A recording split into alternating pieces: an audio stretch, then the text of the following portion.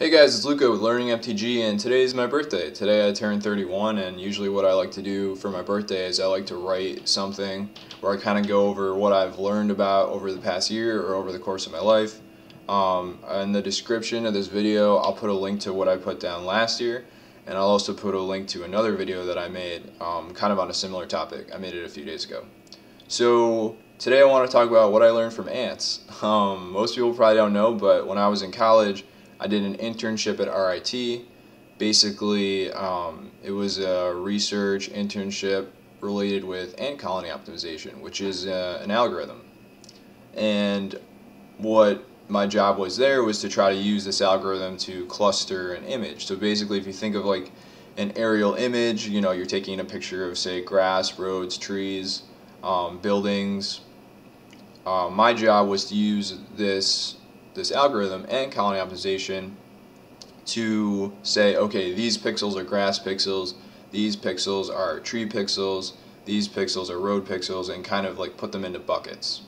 So I did some research, and I really started to learn a lot about this algorithm, and it was really fascinating. So it was invented by this Italian guy. His name is Dorigo. And he was basically watching these ants, and he was saying, wow, these ants are really good at finding efficient paths to food sources and to other things. How do they do it? Well, basically what the ants do is, as they travel along the ground, they leave pheromones on the ground. And so if a lot of ants follow down the same path, there's going to be a lot of pheromones in that path, and more ants will be attracted to that path. In addition, if the ants find quicker paths, so let's say they go to a food source and come back quickly, those pheromones will evaporate more slowly, and therefore there will also be more pheromones. So the quicker paths and the more trodden paths are paths with more pheromones. And so he tried to construct a computer algorithm that basically built off of the wisdom of the ants, or just kind of imitated what the ants were doing. And so how does this relate to my life? Well, basically, there's two functions in the classic version of this algorithm. On one hand, the ants go down the well-trodden paths. They follow those paths that have shown to be successful. So you can imagine if there's 100 different paths, the ants will say, okay, what are our best 5 paths? What are our best 3 paths? Let's go down those paths, and let's try to optimize those paths even further. Let's try to make those even more efficient. So that's part of what they do. But in addition, they also go into the totally unexplored areas. So the ants also will want to go to where there are no pheromones. And in that way, they get to explore basically uncharted territory and maybe find a new quick path or a new food source. So how does that relate to my life? Basically, over the past year, I've done a lot of experimentation with a lot of different things, and I've just found it's reaped huge rewards for me. And basically, I think what happens is people are scared, I was scared, to try new things because most of the times you get burned. Most of the times when you jump into something brand new, you kind of make all the rookie mistakes and it doesn't work out in the short term. But as you can see from this algorithm and from life in general, when you do kind of try a lot of things, yeah, you may have that no real short-term benefit, but when you do find something that really works, that can be amazing.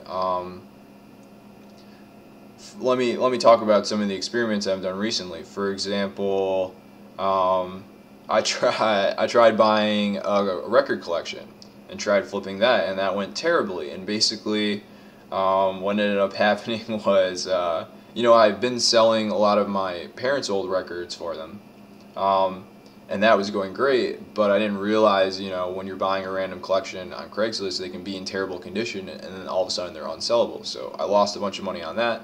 On the other hand, I decided to experiment with comics, and I bought a comic collection, and actually, totally random luck, in doing that deal, the guy ended up having magic cards, and he was like, hey, I'm trying to get rid of these, and I was like, yeah, I'll buy them, and I ended up making a lot of money off of the magic cards. So that opened up a whole new thing where I'm thinking, oh, well, maybe instead of directly looking for magic cards, that's like a super competitive thing.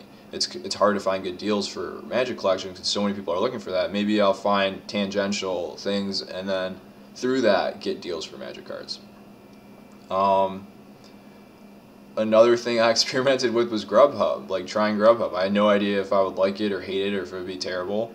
For example, I tried Amazon Flex and I kind of hated it, and I tried Grubhub and I love it, and now I do Grubhub every day. So I think there's just a huge payoff to experimenting, trying brand new things, even though probably 9 times out of 10 it won't work out.